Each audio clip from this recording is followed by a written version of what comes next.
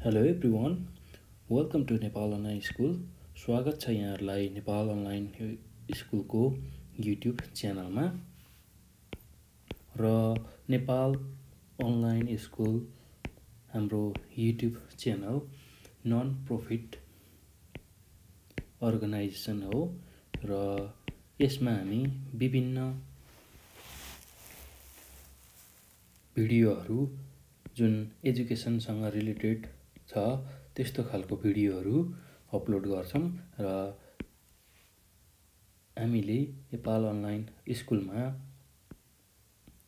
विशेष गरेर एजुकेसन सेक्टरका भिडियोहरु राख्छौं ताकि सबैले यो भिडियोहरु घरमै बसेर हेरेर पढ्न सकुन् र बुझ्न सकुन् भन्ने हिसाबले हामीले विभिन्न 1 क्लास देखि मास्टर सम्मका विभिन्न सब्जेक्टको भिडियोहरु राख्ने गर्छौं र यो हाम्रो नेपाल अनलाइन स्कुल एउटा नन प्रफिट अर्गनाइजेसन हो र यसमा हामीले विशेष गरेर एजुकेसनसँग रिलेटेड भिडियोहरु मात्र अपलोड गर्छौं र घरमै बसेर इन्टरनेटको हेल्पबाट धेरै कुराहरु सिक्नको लागि हामीले यो प्लेटफर्म सुरु गरेका हौं।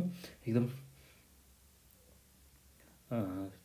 घरमै बसी हामीले मजाले विभिन्न सब्जेक्टहरु सजिलै पढ्न सक्ने हिसाबले हामीले नेपाल अनलाइन स्कुलको सुरुवात गरेका हौं र सदा चाहिँ हामी नेपाल अनलाइन स्कुलमा एजुकेसनल भिडियोहरु लिएर आउने क्रममा आज पनि हामी यो भिडियोको साथ उपस्थित भएका छौं र आज विशेष गरेर हामीले यो भिडियोमा क्लास 8 को अप्सनल म्याथमेटिक्स भन्ने सब्जेक्टको अप्सनल म्याथमेटिक्स भन्ने सब्जेक्टको युनिट 6 अन्तर्गत रहेको भेक्टर भन्ने च्याप्टर को बारेमा चर्चा गर्छौं र भेक्टरसँग रिलेटेड केही एक्जाम्पल र एक्सरसाइजहरु हामी यो भिडियोमा फोकस गरेर गर्नेछौं। एकदम सजिलो छ भाइ बहिनीहरु, यो भेक्टर भन्ने जुन च्याप्टर छ त्यो सजिलो पनि छ र एकदमै इम्पोर्टेन्ट पनि छ किनभने यसकै कन्सेप्टहरु हायर लेभलमा पनि हामीले युज गरिरहेका हुन्छौं। त्यसैले यसलाई एकदम ध्यान दिएर बुझ्नु होला र सिक्नु होला र पछि यसले धेरै काम दिन्छ हामीलाई। त्यो हुने हुनाले यसमा अलि बढी नै ध्यान दिएर बुझ्नु होला यसका कन्सेप्टहरु र कसरी सल्भ गर्न सकिन्छ त्यो टेक्निक पनि सिक्नु होला है भाइ बहिनीहरु। एकदम सजिलो छ, त्यस्तो गाह्रो केही पनि छैन। ल आज हामीले यो भिडियोमा विशेष गरेर भेक्टरसँग एसोसिएट भएको एक्जाम्पलहरु हेर्छौं र हामीले यो भन्दा अघिका भिडियोहरुमा भेक्टर भनेको के हो भन्ने कुरा बुझिसकेका छौं र त्यसैगरी भेक्टरलाई कसरी लेख्ने, यसको रिप्रेजेन्टेसन कसरी गर्ने, यसलाई ग्राफमा अथवा कोअर्डिनेट प्लेनमा कसरी लेख्ने त्यो सबै कुरा बुझिसकेका छौं र म थोरै रिभाइज मात्र गराउँछु यसमा ताकि भाइ बहिनीहरुलाई बुझ्न अझ सहज होस् भनेर। र हामीले भेक्टरमा के कुरा बुझेका छौं भन्दाखेरि भेक्टर भनेको त्यस्तो खालको क्वान्टिटी हो जसको म्याग्निट्युड र डाइरेक्सन दुवै हुन्छ र vector as both magnitude and direction र दुवै म्याग्निट्युड र डाइरेक्सन दुवै भएको जुन क्वान्टिटी छ त्यसलाई हामी भेक्टर भन्छौं। र म्याग्निट्युड भनेको कस्तो भन्दाखेरि लेन्थ, भेक्टरको जुन लेन्थ हुन्छ त्यसको मेजरमेन्टलाई हामी म्याग्निट्युड भन्छौं र सिम्पल भाषामा भन्दाखेरि म्याग्निट्युड भनेको सर्टेन भ्यालु हो र डाइरेक्सन भनेको होरिजन्टल एक्सिससँग भेक्टरले कुनै एउटा भेक्टरले बनाउने जुन एंगल छ त्यसैलाई हामी डिरेक्सन भनेर भन्छौं। ल यति कुरा हामीले बुझ्नुपर्छ है, भाइ बहिनीहरु सम्झिनुपर्छ। र भेक्टरलाई कसरी लेखिन्छ, कसरी डिनोट गरिन्छ भन्दाखेरि ए बी भेक्टर भनेर यसरी माथि एरो हेड राखेर लेखिन्छ, अथवा स्मल ए छ भने त्यसमाथि यसरी एरो हेड दियो भने हामीले ए भेक्टर भनेर भन्न सक्छौं है त भाइ बहिनीहरु। यो हाम्रो भेक्टरको नोटेसन हो। ल यो बेसिक कुराहरु हामीले बुझिसकेका छौं, तैपनि मैले भाइ बहिनीहरुलाई सजिलो होस् भनेर रिभाइज गराइदिएको छु। ल यसरी यो जानिसकेपछि अब हामीले भेक्टरलाई एक्स कम्पोनेन्ट र वाइ कम्पोनेन्टको फर्ममा लेख्छौं भनेर पनि बुझेका छौं। एबी भन्ने भेक्टर एक्स वाइ छ भने यो हाम्रो एक्स भनेको एक्स कम्पोनेन्ट हो र वाइ भनेको वाइ कम्पोनेन्टको भ्यालु हुन्छ। र जहिले पनि भेक्टरलाई एक्स कम्पोनेन्ट र वाइ कम्पोनेन्टको फर्ममा लेखिन्छ। र यो एक्स कम्पोनेन्ट भनेको जुन छ त्यो चाहिँ हाम्रो होरिजन्टल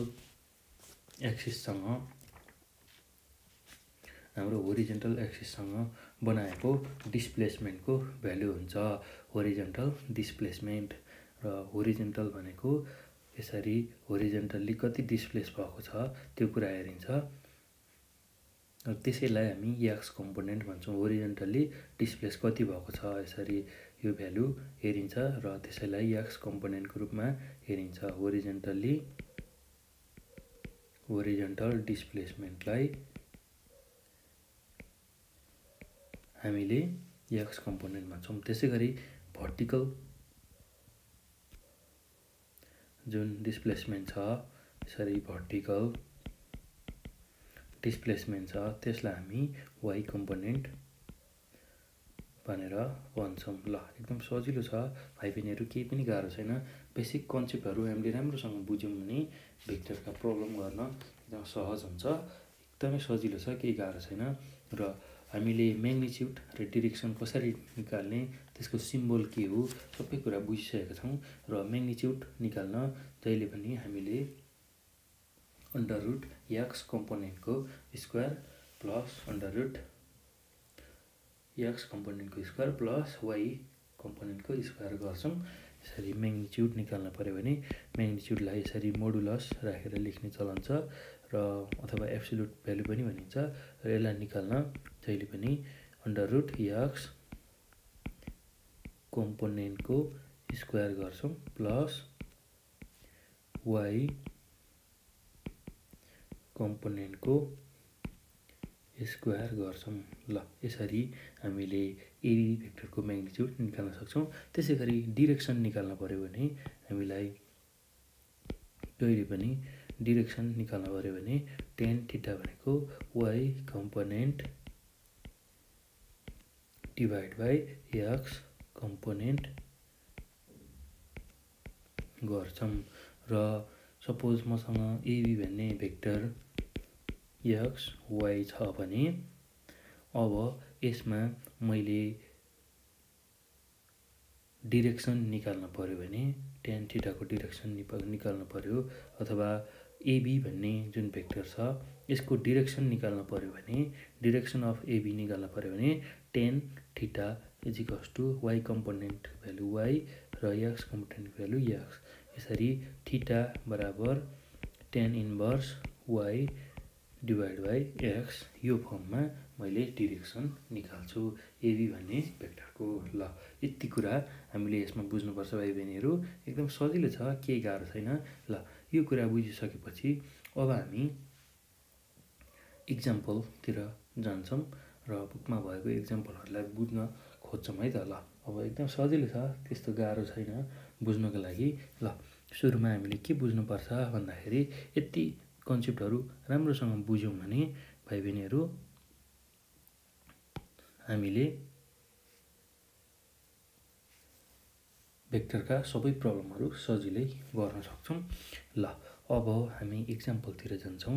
आज विशेष गरेर यो युनिटमा हामी इक्जाम्पल्स यो भिडियोमा इक्जाम्पल्सहरुको बारेमा चर्चा गर्छौं भेक्टरसँग एसोसिएट भएको इक्जाम्पलहरुको बारेमा एकदम सजिलो छ केही गाह्रो छैन ल अब इक्जाम्पल नम्बर 1 मा हेरौं ल इक्जाम्पल नम्बर 1 मा हामीलाई के सोधेको छ भन्दाखेरि find the components of the given vector in the adjoining figure and write the column vector भनेर एउटा फिगर दिएको छ अथवा ग्राफ दिएको छ र त्यसबाट हामीले कम्पोनेन्ट अफ द भेक्टर लेख्नु पर्ने छ र कोलम भेक्टर लेख्नु पर्ने छ ल अब म ग्राफबाट क्वेशन बनाउँछु र हामीलाई यसरी एउटा ग्राफमा दुईवटा भेक्टर दिएको छ र ए देखि बी सम्म पुग्दाखेरि ए देखि बी सम्म पुग्दाखेरि हामीलाई यसरी ए भन्ने पोइन्ट यहाँ छ सपोज यो ए भन्ने पोइन्ट हो र बी भन्ने अर्को पोइन्ट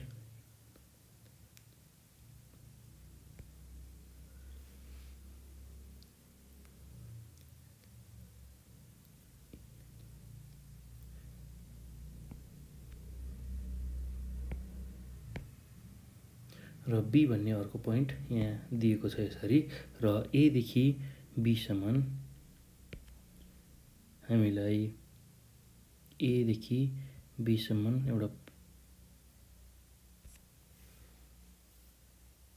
लाइन सेगमेन्ट दिएको छ र यसलाई यसरी एरोहेड पनि दिएको छ अर्थात् यो हाम्रो एबी भेक्टरको भ्यालु हामीलाई दिएको छ र हामीलाई यति कुरा क्वेशनमा प्रोभाइड छ र यसबाट हामीले के पत्ता लगाउनु छ भन्दाखेरि यसरी एबी भन्ने एउटा भेक्टर दिएको छ ग्राफमा र यसबाट हामीले component of the given vector र कोलम भेक्टर निकाल्न पर्ने छ हामीलाई यो दिएको फिगरबाट ल अब यसमा हामीले कसरी यसको कम्पोनेन्ट निकाल्ने र कोलम भेक्टर कसरी निकाल्ने भन्ने कुरा सिक्छौं एकदम सजिलो छ भाइ बहिनीहरु केही गाह्रो छैन ल त्यसको लागि हामी सोलुसनमा जाउँ र हामीलाई के दिएको छ भन्दाखेरि हामीलाई फिगर दिएको छ र जसमा एबी भेक्टरको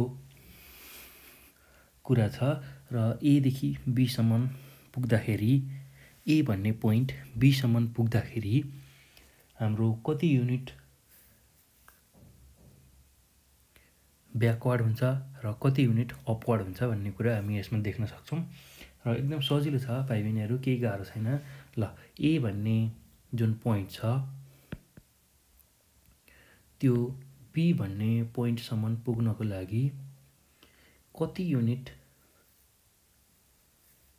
ब्याक हुनु पर्यो र कति युनिट अप हुनु पर्यो भन्ने कुरा हामीले यो फिगरबाट पत्ता लगाउन सक्छौं किनभने ए देखि बी सम्म पुग्नको लागि हामीले केही युनिट ब्याक आउनु पर्ने हुन्छ र केही युनिट अपवर्ड तिर जानु पर्ने हुन्छ र अब जुन जति युनिट हामी ब्याक अथवा अपवर्ड गर्छौं त्यो नै हाम्रो कम्पोनेन्ट हुन आउँछ ल यो कुरा ख्याल गर्नुलाई भाइ बहिनीहरु एकदम सजिलो छ केही गाह्रो छैन ल अब हामी काउन्ट गर्छौं कति युनिट चाहिँ हामी ब्याक भएछौं र कति युनिट अप भएछौं भनेर र अब हेरौँ है त ल अब हामीसँग यहाँ ए भन्ने पोइन्ट छ र बी भन्ने पोइन्टसम्म पुग्नको लागि कति युनिट ब्याक आउने रहेछ भन्दाखेरि 1 युनिट 2 युनिट 3 युनिट 4 युनिट र 5 युनिट। अर्थात् ए देखि बी सम्म पुग्नको लागि हामीले 5 युनिट ब्याक आउनु पर्ने रहेछ। र त्यसै गरी अब अप कति युनिट अप जानु पर्ने रहेछ, अपवार्ड जानु पर्ने रहेछ भन्दाखेरि यो पोइन्टबाट हामीले 1 2 3 4 भनेपछि 4 युनिट अपवार्ड जान पर्ने रहेछ। ल यसरी हामीले 5 युनिट ब्याकवार्ड 5 युनिट ब्याकवार्ड र 4 युनिट अपवार्ड जान पर्ने रहेछ ए देखि बी सम्म भेक्टर पुग्नको लागि। ल एकदम सजिलो छ, केही गाह्रो छैन। ल अब यसलाई लेखौँ त। हियर द भेक्टर एबी भन्ने जुन भेक्टर छ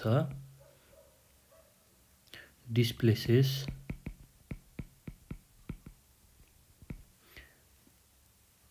पोइन्ट ए भन्ने पोइन्टलाई डिस्प्लेस गर्छ टु द पोइन्ट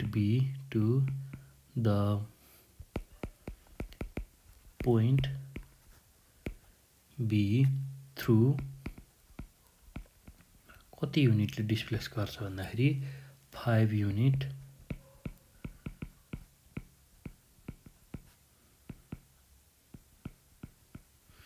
ब्याकवार्ड गर्छ र कति युनिट अपवार्ड गर्छ भन्दाखेरि एन्ड 4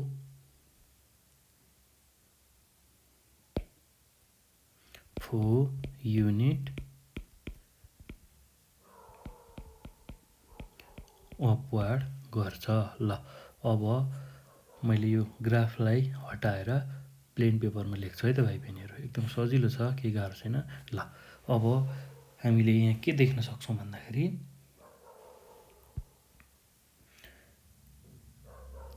ए बी भेक्टर जुन छ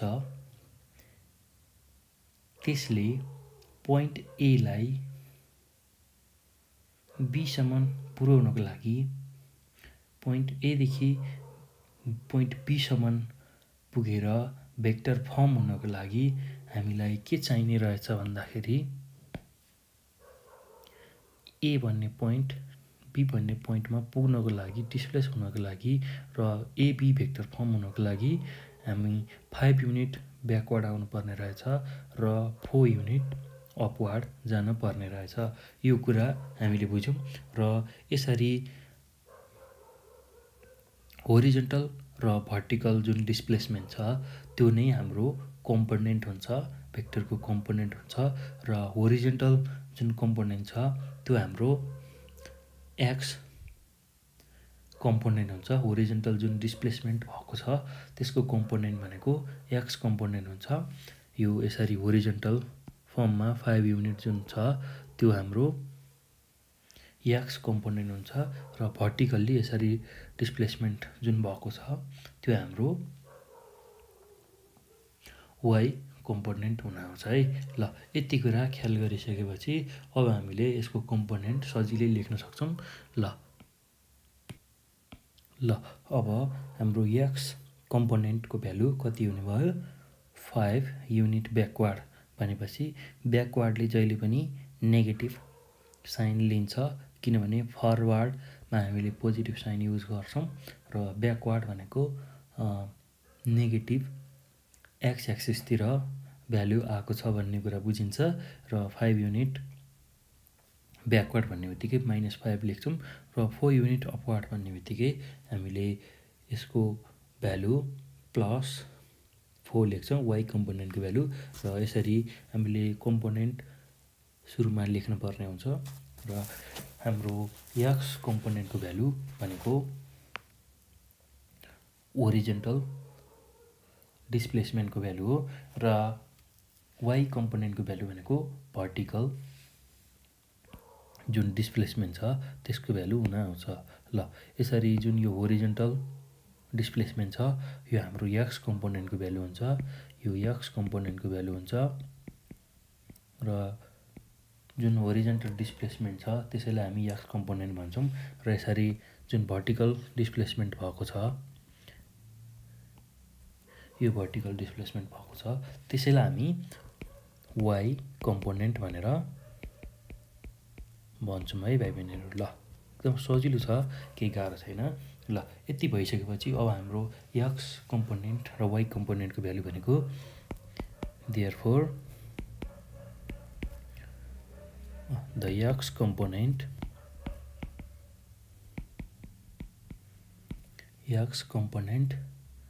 and y component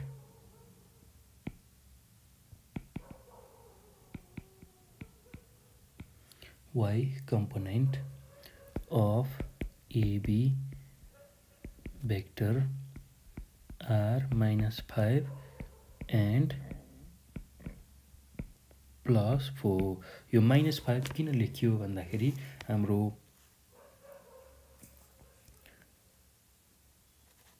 horizontal डिस्प्लेसमेन्टको value 5 unit छ त्यो ब्याकवर्ड डिरेक्सनमा छ र ब्याकवर्ड डिरेक्सनमा जहिले पनि हामीले नेगेटिभ साइन युज गर्छौं किनभने यो नेगेटिभ एक्स एक्सिसमा यसको भ्यालु पर्छ भनेर हामी भन्छौं एकदम सजिलो छ भाइ बहिनीहरु केही गाह्रो छैन र x कम्पोनेन्ट र y कम्पोनेन्टको भ्यालु हाम्रो -5 र 4 आयो र यसलाई यसरी लेख्न सक्छौं x कम्पोनेन्ट भनेको -5 र y कम्पोनेन्ट भनेको हाम्रो भ्यालु 4 आएको छ ल यसरी x कम्पोनेन्ट र y कम्पोनेन्ट आइसकेपछि अब हामीले कोलम भेक्टर सजिलै लेख्न सक्छौं र कोलम भेक्टरमा जहिले पनि हामीले x कम्पोनेन्ट र y कम्पोनेन्ट दुईवटा कम्पोनेन्टलाई राखेर लेख्छौं र हामीलाई क्वेशनमा पनि त्यही सोधेको छ हामीलाई सुरुमा के निकाल भनेको छ component of given vector in the एडजोइनिङ figure र राइट द कोलम भेक्टर भनेको छ हामीले कम्पोनेन्ट्स अफ गिवन भेक्टर लेखिसक्यौं अब कोलम भेक्टर लेख्नको लागि हामीलाई जुन चाहिने कम्पोनेन्ट हो त्यो सबै आइसकेको छ x कम्पोनेन्ट र y कम्पोनेन्ट अब हामी कोलम भेक्टर लेख्छौं एकदम सजिलो छ भाइ बहिनीहरु केही गाह्रो छैन ल अब द कोलम भेक्टर अफ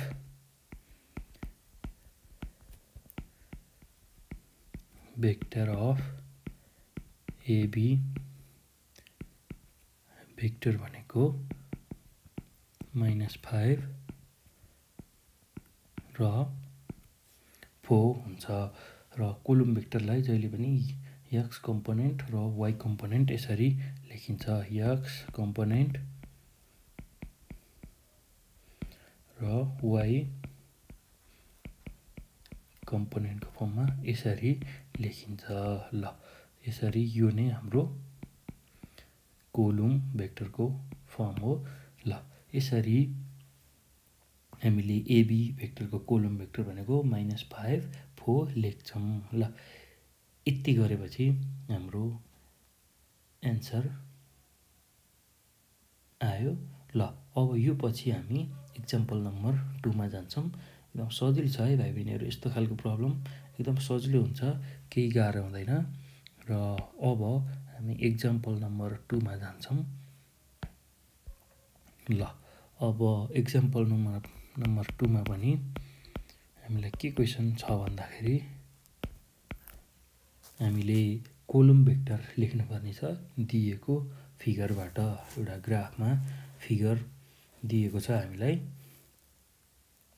र त्यसकै आधारमा हामीले कोलम भेक्टर लेख्नु पर्ने छ ल एकदम सजिलो छ भाइ बहिनीहरु केही पनि गाह्रो छैन यस्तो खालको प्रब्लम आयो भने कसरी सल्भ गर्ने भन्ने कुरा अब हामी सिक्छौं र सुरुमा म क्वेशन लेख्छु र क्वेशनमा के छ भन्दाखेरि right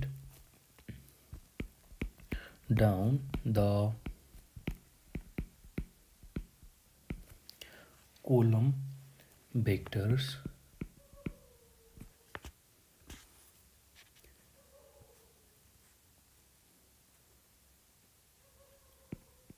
is shown in the adjoining graph भनेर हामीलाई ग्राफमा दुईवटा भेक्टर दिएको छ र म यसलाई अब ग्राफबाट देखाउँछु। ल एकदम सजिलो छ, केही गाह्रो छैन भाइ बहिनीहरू। ल हेर्नु होला है त। ल अब सुरुमा मैले एउटा ग्राफ बनाएँ। ग्राफमा दुईवटा एक्सिस बनाएँ, एक्स एक्सिस र वाइ एक्सिस, र हाम्रो ओ भन्ने ओरिजिन छ।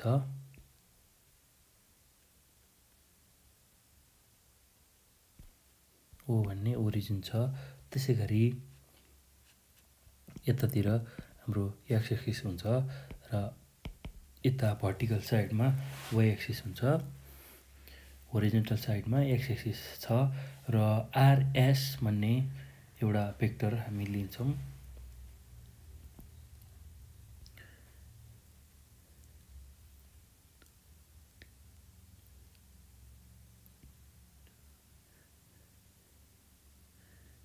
र यसरी आर र एस भन्ने एउटा भेक्टर हामी यसरी लिन्छौँ। आर देखि यससम्म यसरी आरएस भन्ने एउटा भेक्टर लियौँ। ल त्यो पछि अब अर्को पनि भेक्टर लियौँ हामी।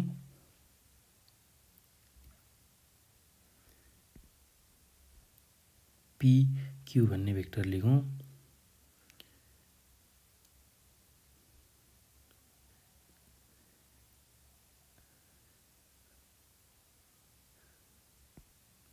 र पी र क्यू भन्ने अर्को पनि भेक्टर लियौँ।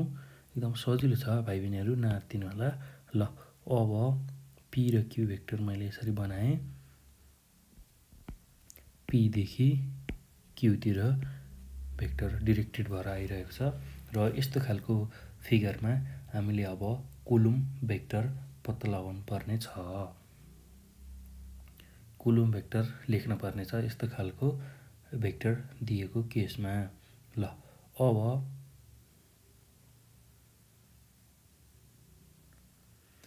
अब सुरुमा हामीले के गर्छौँ भन्दाखेरि यो कोलम भेक्टर लेख्नको लागि सुरुमा हामीले पी र क्यू को कोअर्डिनेट लेख्छौँ।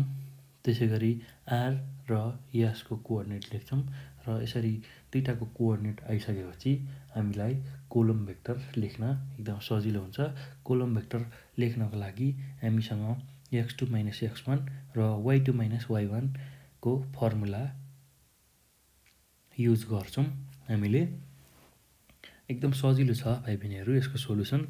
ल अब सुरुमा हामी कोअर्डिनेट्स लेखौँ। के को कोअर्डिनेट लेख्नु पर्यो भन्दाखेरि पी र क्यू को र आर र एस को कोअर्डिनेट हामीले लेख्नु पर्यो।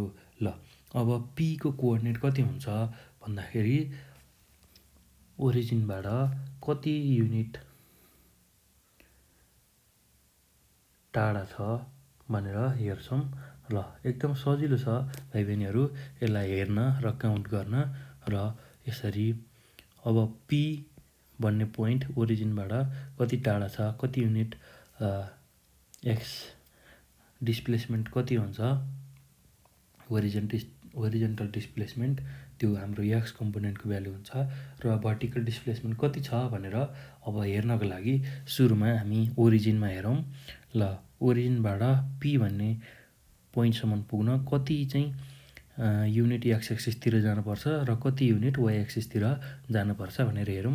र एक्स एक्सिसतिर अब कति युनिट जानुपर्छ हेरौँ है त। 1 युनिट, 2 युनिट, 3 युनिट, 4 युनिट र यसको माथि पी भन्ने पोइन्ट छ भनेपछि 4 युनिट हामी फरवर्ड डिरेक्सनमा जानु पर्यो। पी भन्ने भेक्टरको लागि 4 युनिट फरवर्ड डिरेक्सनमा जानु पर्यो। र अब पीसम्म पुग्नको लागि यो पोइन्टबाट यो पोइन्टबाट पी सम्म पुग्नको लागि अब कति युनिट मासतिर जानु पर्यो भन्दाखेरि 1 युनिट 2 युनिट 3 युनिट 3 युनिट मासतिर जानु पर्यो 3 युनिट अपवार्ड जानु पर्यो 3 युनिट अपवार्ड जानु पर्यो 1 युनिट 2 युनिट 3 युनिट हामीले अपवार्ड जानु पर्यो ल अब पी को कोअर्डिनेट कति भयो भन्दाखेरि एक्स एक्सिसमा हामी 4 युनिट फरवर्ड हुनु पर्यो र 3 युनिट अपवार्ड हुनु पर्यो ल यति कुरा हामीले पी को कोअर्डिनेट निकाल्नको लागि गर्छौं र त्यसैगरी अब क्यू को कोअर्डिनेट निकाल्नको लागि क्यू को कोअर्डिनेट निकाल्नका लागि 4 युनिट हामीले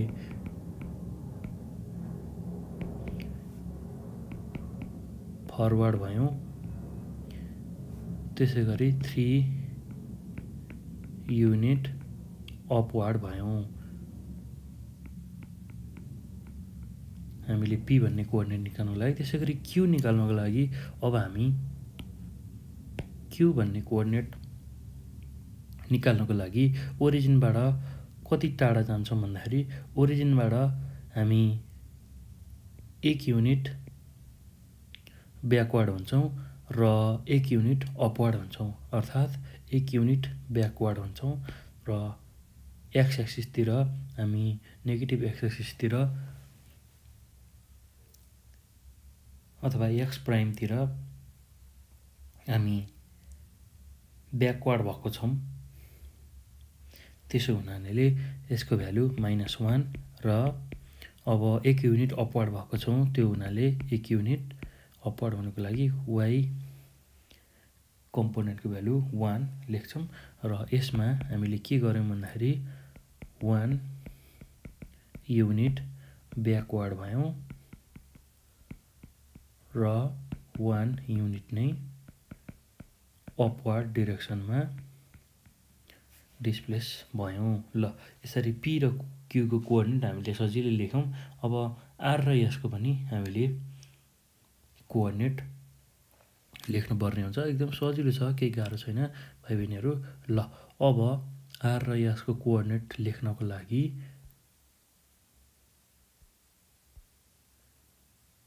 ल एकदम सजिलो छ हामीले ओरिजिन देखि आर कति टाढा छ भनेर हेर्छौं ओरिजिन देखि यो हाम्रो ओरिजिन भयो त्यसबाट हामी कति युनिट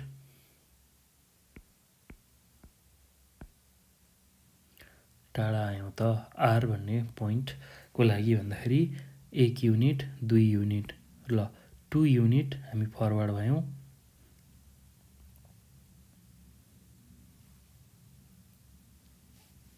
र आर भन्ने जुन कोअर्डिनेट छ त्यसको लागि 2 युनिट फरवर्ड भयौं र 1 युनिट मासतिर गयौं भने हामीले आर भन्ने कोअर्डिनेट पाउने रहेछौं 1 युनिट अपवर्ड हुन पर्यो ल 2 युनिट हाम्रो फरवर्ड हुन पर्यो र 1 युनिट हामी के हुनु पर्यो अपवर्ड डाइरेक्सनमा जानु पर्यो यसरी आर भन्ने पोइन्टको पनि कोअर्डिनेट लेख्न सक्ने रहेछौं ल यति कुरा जानिसकेपछि अब हामीले यस भन्ने कोअर्डिनेटको भ्यालु लेख्छौं एकदम सजिलो छ है भाइ बहिनीहरु ल अब यस को कोअर्डिनेट लेख्नको लागि हामी ओरिजिनबाट यस सम्म पुग्दाखेरि कति युनिट पार गर्यौं फरवर्ड डाइरेक्सनमा भनेर हेर्छौं किनभने हामी अहिले एक्स एक्सिस तिर भ्यालु हेरिरहेका छौं अर्थात ओरिजिन देखि यससम्म पोइन्ट पुग्नको लागि हामीले फरवर्ड डाइरेक्सन हेर्नु पर्ने छ त्यसैले कति युनिट चाहिँ फरवर्ड डाइरेक्सन रहेछ भन्दाखेरि यस भन्ने पोइन्ट पुग्नको लागि 1 unit 2 unit 3 unit 4 unit 5 unit र यसरी 6 युनिट हामी फरवर्ड हुनुपर्ने रहेछ र यहाँबाट यो पोइन्टबाट कति युनिट मासतिर जानुपर्ने छ भन्दाखेरि 1 युनिट मासतिर गएपछि यस भन्ने पोइन्ट हामीले पत्ता लगाउन सक्ने रहेछौं ल यसमा हामी 6 युनिट फरवर्ड भयौं फरवर्ड भनेको अगाडि गयौं र 1 युनिट अपवर्ड भयौं भने हामीले यस भन्ने पोइन्ट सजिलै पत्ता लगाउन सक्ने रहेछौँ। ल भाइ बहिनीहरू, अब हामीले PQRS यो चारैवटाको भ्यालु निकालिसक्यौँ। चारैवटा पोइन्टको कोअर्डिनेट्सहरूको भ्यालु निकालिसक्यौँ। अब यति कुरा थाहा भइसकेपछि अब हामीले कोलम भेक्टर सजिलै निकाल्न सक्छौँ। अब PQ भन्ने जुन भेक्टर छ हामीलाई दिएको फिगरमा दिएको, त्यसको कोलम भेक्टर निकाल्नको लागि हामीले x2 - x1 र y2 - y1 भन्ने फर्मुला युज गर्छौँ। एकदम सजिलो छ। ल अब यसलाई हामी कोलम भेक्टरको फर्ममा कसरी लेख्छौँ हेरौँ है त। ल एकदम सजिलो छ भाइ बहिनीहरू, नहात्तिनु होला। ल अब हामीले के गर्छौँ भन्दाखेरि कोलम भेक्टर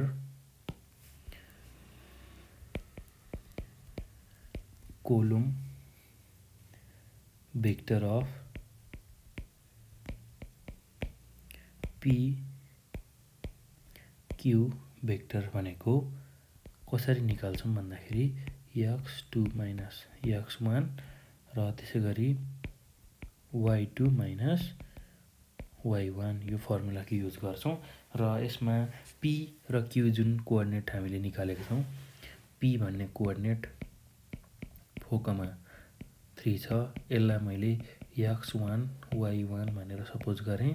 त्यसै गरी Q भन्ने कोअर्डिनेट छ -1,1 यो हाम्रो x2 र y2 भनेर यसलाई सपोज गरेँ कोअर्डिनेट।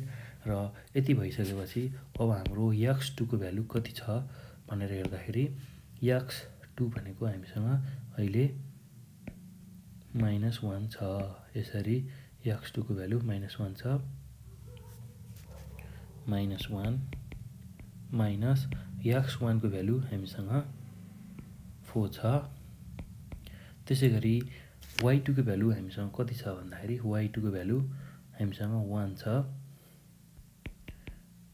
र y1 को भ्यालु हामीसँग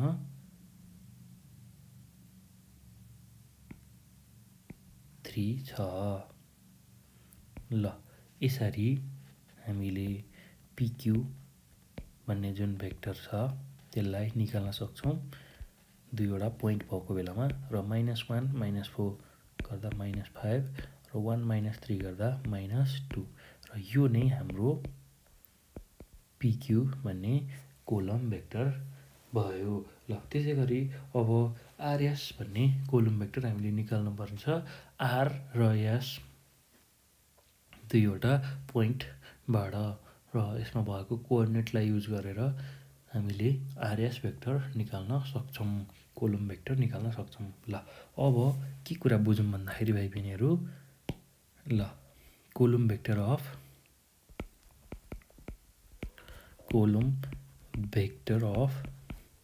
RS भनेको हामीले कुन फर्मुला युज गर्ने रहेछौँ भन्दा x2 - x1 र y2 - y1। ल यो फर्मुला युज गर्ने रहेछौँ। एकदम सजिलो छ है भाइ बहिनीहरू, केही गाह्रो छैन। ल सुरुमा अब हामीलाई R र S को कोअर्डिनेट कति हो त्यो कुरा थाहा हुनुपर्छ। ल R भन्ने हामीले कति निकालिसकेका छौँ कोअर्डिनेट भन्दाखेरि R को भ्यालु 2 1 निकालेका छौँ। त्यसै गरी S को भ्यालु हामीसँग 6 1 रहेको छ। ल मैले यो R भन्ने जुन कोअर्डिनेट छ, R को कोअर्डिनेट, R भन्ने पोइन्टको कोअर्डिनेट, यसको कोअर्डिनेट भनेको 2,1 छ। यसलाई मैले x1, y1 सपोज गरेँ। त्यसै गरी S को कोअर्डिनेटलाई x2, y2 सपोज गरेँ। ल यो भइसकेपछि अब हामीले x2 y2 त्यसै गरी x1 y1 को भ्यालु इजिली राख्न सक्छौँ। र अब x2 भनेको हाम्रो अहिले कति छ भन्दा यसको करेस्पोन्डिङ भ्यालु 6 छ। 6 माइनस x1 भनेको हामीसँग 2 छ र त्यसै गरी y2 भनेको हामीसँग भ्यालु 1 छ र y1 भनेको हामीसँग भ्यालु 1 नै छ। र यसरी हामीले आरएस को कोलम भेक्टर निकाल्न सक्छौं र 6 - 2 भनेको 4 र 1 - 1 भनेको 0 र यसरी आरएस को कोलम भेक्टर हामीले निकाल्न सक्छौं। एकदम सजिलो छ है भाइ बहिनीहरु, केही गाह्रो छैन। ल यसरी हामीले कुनै ग्राफ मात्र दिएको केसमा कोलम भेक्टर निकाल्न पर्यो भने कसरी गर्ने भन्ने कुरा सिक्यौं। एकदम सजिलो छ, त्यस्तो गाह्रो केही पनि छैन। विशेष गरेर के कुरामा ध्यान दिनुपर्छ भन्दाखेरि भाइ बहिनीहरु यसरी ग्राफ हेरेर कति युनिट फरवार्ड छ अथवा ब्याकवार्ड छ, कति युनिट अपवार्ड छ अथवा डाउनवार्ड छ, त्यो हेरेर हामीले कोअर्डिनेट कुनै पोइन्टको कोअर्डिनेट लेख्न सक्नुपर्छ र त्यसरी कोअर्डिनेट आइसकेपछि कोलम भेक्टर हामी सजिलै निकाल्न सक्छौं। कोलम भेक्टर निकाल्नको लागि हाम्रो फर्मुला x2 - x1 र y2 - y1 यदि दुईवटा पोइन्ट हामीलाई थाहा छ भने यो फर्मुला युज गरेर कोलम भेक्टर निकाल्छौं। ल यसरी यति सजिलो तरिकाले हामी कोलम भेक्टर निकाल्न सक्छौं। ल यो पछि अब हामी एक्जाम्पल नम्बर 3 हेर्छौं। एक्जाम्पल नम्बर 3 मा पनि हामीलाई फिगर दिएको छ र त्यसबाट म्याग्निट्युड र डिरेक्सन पत्ता लगा भनेर सोधेको छ। ल अब त्यसको लागि हेरौँ है त भाइ बहिनीहरु, एक्जाम्पल नम्बर 3 को क्वेशन हेरौँ। एक्जाम्पल नम्बर 3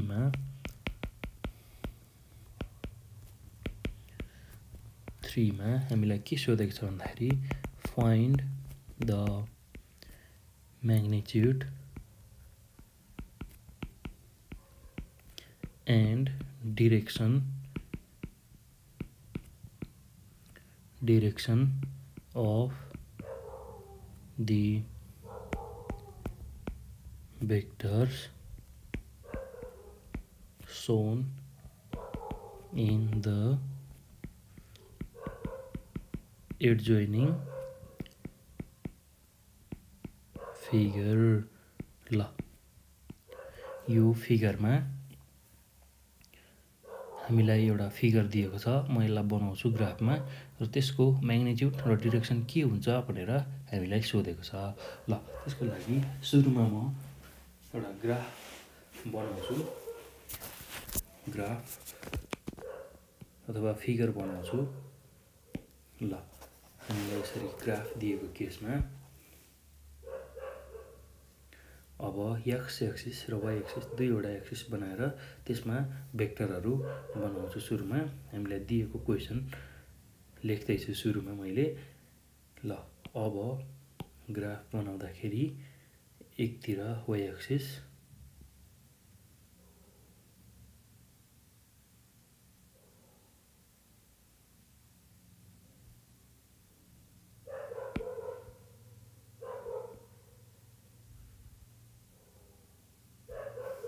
र अर्कोतिर x एक्सिस बनाउँछौँ यसरी।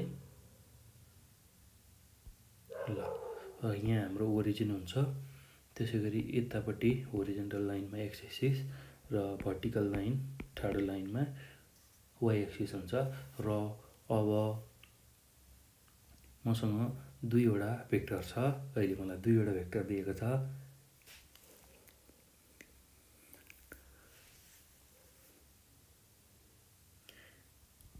O भन्ने एउटा जुन हाम्रो ओरिजिन पोइन्ट छ, त्यसबाट अर्को P भन्ने पोइन्टसम्म यसरी जोडेर भेक्टर लेखिएको छ।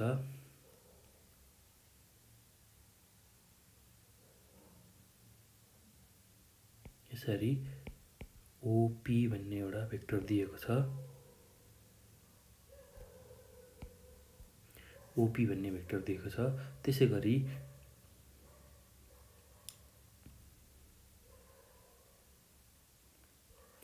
S भन्ने एउटा पोइन्ट छ र T भन्ने अर्को पोइन्ट छ र त्यसलाई जोडेर हामीलाई भेक्टर दिएको छ।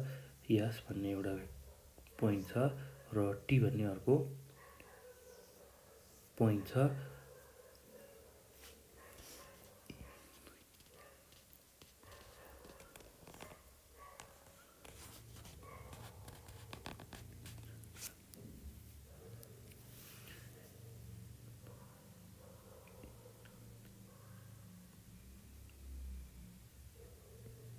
ल यस टी भन्ने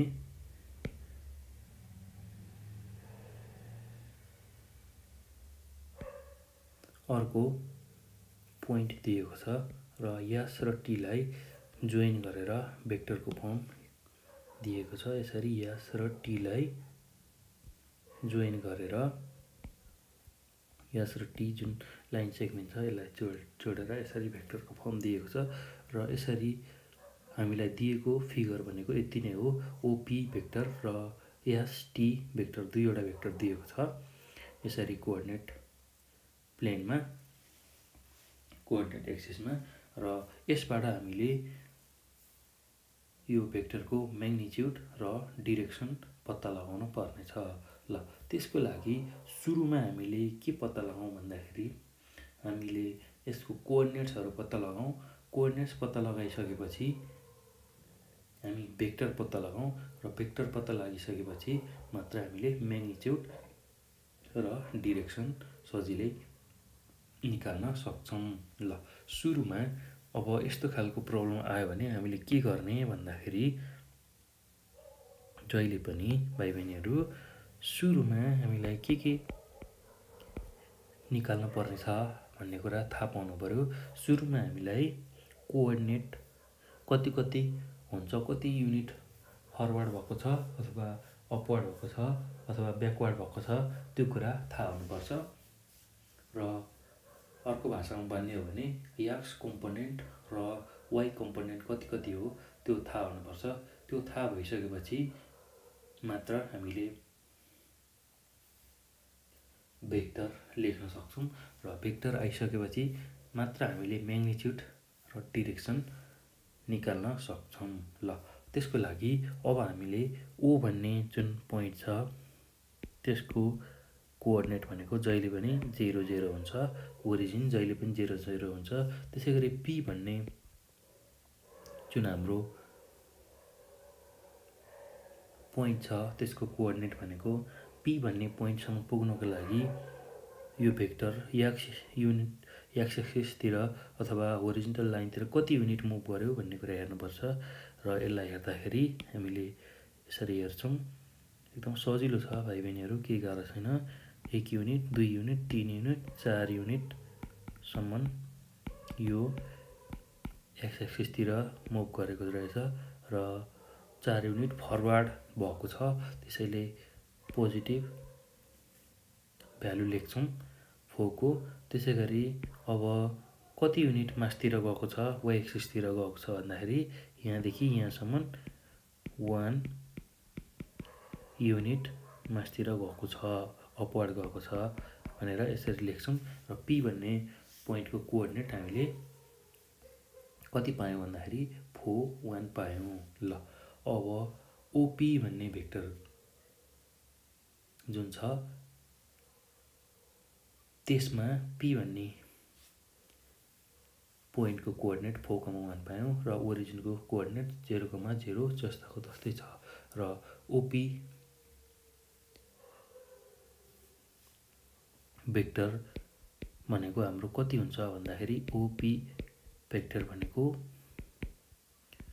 4 0 1 0 र यो भनेको x2 x1 र y2 y1 गरेर आउँछ र यो गर्दा 4 1 यसरी यो भेक्टर हामीले पाउँछौं। ओपी भेक्टर भनेको 4 1 हुन्छ र यसमा x कम्पोनेन्टको भ्यालु 4 हुन्छ र y कम्पोनेन्टको भ्यालु 1 हुन्छ र यो x कम्पोनेन्टको भ्यालु हो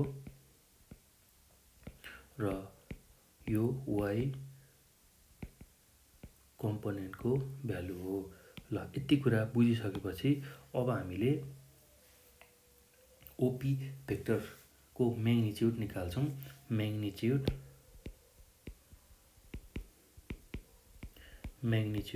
अफ ओपी भेक्टर। ल म्याग्निट्युडलाई यसरी हामीले मोडुलस राखेर लेखिन्छ अथवा एब्सोल्युट भ्यालु पनि लेख्ने चलन छ र ओपी भनेको अन्डर रुट जहिले पनि म्याग्निट्युड लेख्दा x कम्पोनेन्टको square plus y कम्पोनेन्टको square राखेर गर्छौं। ल अब हाम्रो x कम्पोनेन्टको भ्यालु कति छ 4 छ 4 को स्क्वायर प्लस y कम्पोनेन्टको भ्यालु 1 छ 1 को स्क्वायर। ल यो गर्दा कति हुन्छ 4 को स्क्वायर भनेको 16 प्लस 1 को स्क्वायर भनेको 1 छ र यो गर्दा अन्डर रुट 17 युनिट्स आउँछ। ल अब यति कुरा आइसकेपछि अब डिरेक्सन निकाल्नको लागि ओपी भन्ने भेक्टरको डिरेक्सन निकाल्नको लागि हामीले के गर्छौं भन्दाखेरि tan थीटा को रेशियो लिन्छौं र एकदम सजिलो छ भाइ बहिनीहरु, केही गाह्रो छैन। ल अब हेरौँ है त।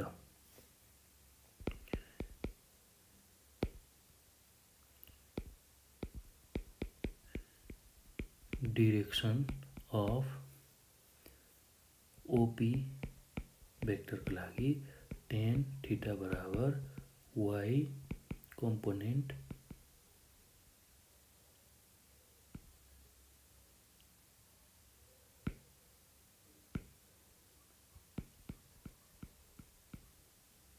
Divide by x component. ल यो कुरा हामीले थाहा पाउनु पर्ने हुन्छ र tan थीटा को भ्यालु अब हामीसँग y कम्पोनेन्टको भ्यालु कति छ भन्दाखेरि 1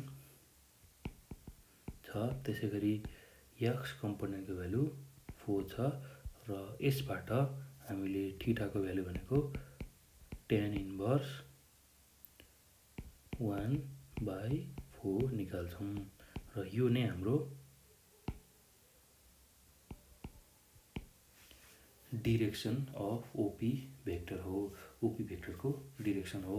ल यो पछि अझ हामीलाई के कुरा निकाल्नु छ भन्दाखेरि हामीले यो ओपी भेक्टरको लागि मात्र निकाल्यौं म्याग्निट्युड र डिरेक्सन। त्यसैगरी अब एसटी भेक्टरको लागि पनि हामीले म्याग्निट्युड र डिरेक्सन पत्ता लगाउनु पर्ने छ र त्यसको लागि सुरुमा एस र टी को कति हुन्छ कोअर्डिनेट भन्ने कुरा थाहा पाउनु पर्यो। एस र टी भन्ने जुन पोइन्ट छ त्यसको कोअर्डिनेट कति हुन्छ भनेर थाहा पाउनु पर्ने छ।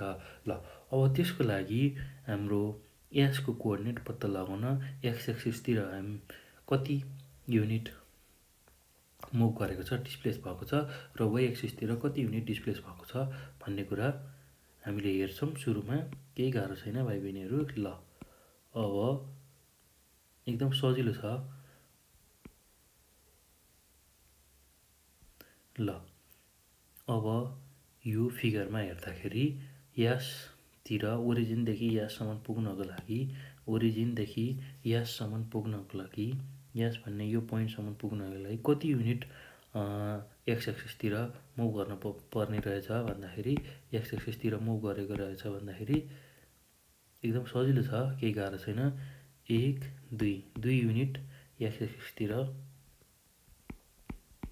मुभ गरेको रहेछ र कति युनिट मास्तिर वाइ एक्सिस तिर मुभ गरेको रहेछ भन्दाखेरि 1 2 भनेको यो पनि 2 युनिट नै मुभ गरेको रहेछ। ल त्यसैले यस भन्ने जुन पोइन्ट छ त्यसको कोअर्डिनेट भनेको 2 2 हुने भयो। ल त्यसैगरी टी भन्ने पोइन्ट सम्म पुग्नको लागि कति युनिट एक्स डिरेक्सनमा मुभ गरेको रहेछ त्यो काउन्ट गरौँ। एकदम सजिलो छ, केही गाह्रो छैन भाइ बहिनीहरु। ल त्यसको लागि हामीले के गर्छौं भन्दाखेरि एक्स एक्सिस तिर कति युनिट मुभ गरेको छ त्यो काउन्ट गर्छौं र वाइ एक्सिस तिर कति युनिट काउन्ट गएको छ त्यो काउन्ट गर्छौं र टी भन्ने पोइन्ट सम्म पुग्नको लागि ओरिजिनबाट 1 2 3 4 5 6 7 युनिट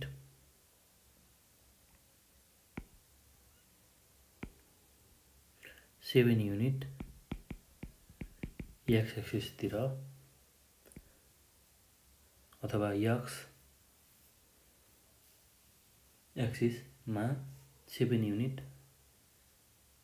मुभ गरेको रहेछ फरवर्ड डिरेक्सनमा र कति युनिट वाइ एक्सिसतिर मुभ गरेको रहेछ भन्दाखेरि 1 युनिट 2 युनिट 3 युनिट 4 युनिट भनेको 4 युनिट होरिजन्टल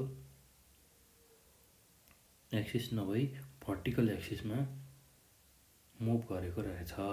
होरिजन्टल एक्सिस अथवा होरिजन्टल डिस्प्लेसमेन्ट 7 युनिट गरेको रहेछ भने भर्टिकल डिस्प्लेसमेन्ट 4 युनिट गरेको रहेछ। त्यसैले टी भन्ने जुन पोइन्ट छ त्यसको कोअर्डिनेट भनेको 7,4 हुने भयो। ल यसरी यस र टी को जुन हामीले कोअर्डिनेट लेखौं त्यसबाट हामीले यस टी भन्ने भेक्टर डिफाइन गर्छौं र एकदम सजिलो छ भाइ बहिनीहरु, केही गाह्रो छैन। ल अब यस टी भन्ने जुन भेक्टर छ त्यसलाई लेखौं है त। ल हामीलाई यस भन्ने जुन पोइन्ट छ त्यसको कोअर्डिनेट थाहा भइसकेको छ। यसको कोअर्डिनेट 2,2 छ।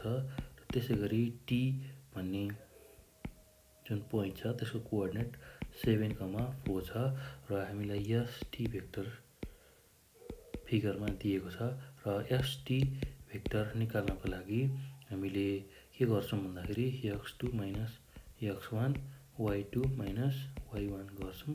यो कोलम भेक्टरको फर्ममा लेख्छौं र हामीले यसलाई x1 y1 को फर्ममा मान्ने र t लाई x2 y2 को फर्ममा मान्ने हो भने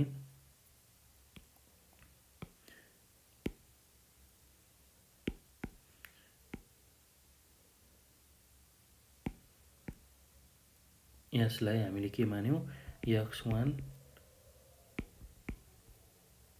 y1 मान्यौ यस भन्ने जुन पोइन्टको कोअर्डिनेटलाई। त्यसैगरी टी भन्ने पोइन्टको कोअर्डिनेटलाई x2 y2 मान्यौ भने अब x2 - x1 भनेको हाम्रो कति हुन्छ 7 - 2 हुन्छ र त्यसैगरी 4 - 2 हुन्छ। हाम्रो y2 को भ्यालु 4 छ र y1 को भ्यालु 2 छ र यसो गर्दाखेरि यस टी भन्ने जुन भेक्टर छ त्यसको भ्यालु कति आउँछ भन्दाखेरि 5 2 आउँछ। र अब यो भेक्टरको भ्यालु यति आइसकेपछि यस टी भेक्टरको भ्यालु यति आइसकेपछि अब हामीले म्याग्निट्युड अफ यस टी निकाल्नु छ र त्यसको लागि हामीले म्याग्निट्युड निकाल्नको लागि under root x कम्पोनेन्टको square plus y कम्पोनेन्टको square भनेर फर्मुला लेख्छौं र म्याग्निट्युड अफ एस टी भन्ने जुन भेक्टर छ त्यसको म्याग्निट्युडलाई यसरी हामीले मोडुलस लिएर लेख्छौं। यो भनेको जहिले पनि x कम्पोनेन्टको स्क्वायर प्लस y कम्पोनेन्टको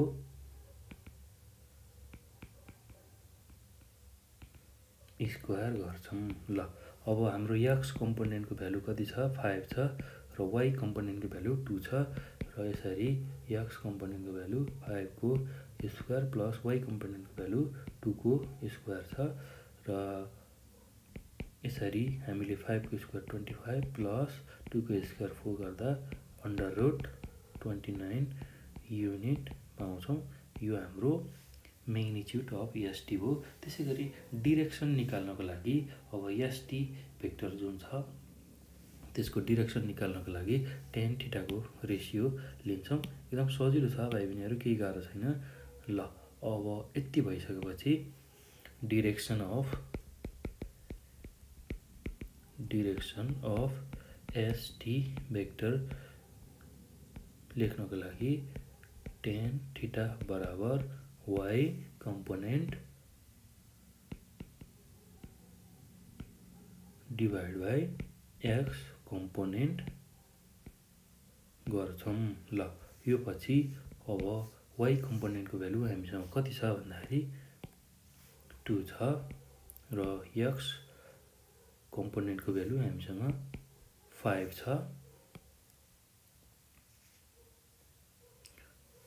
र यसरी tan थीटा भनेको 2/5 आयो र थीटा मात्रैको भ्यालु भनेको tan इन्भर्स 2/5 हुन्छ। ल यो नै हाम्रो फाइनल डिरेक्सन हो।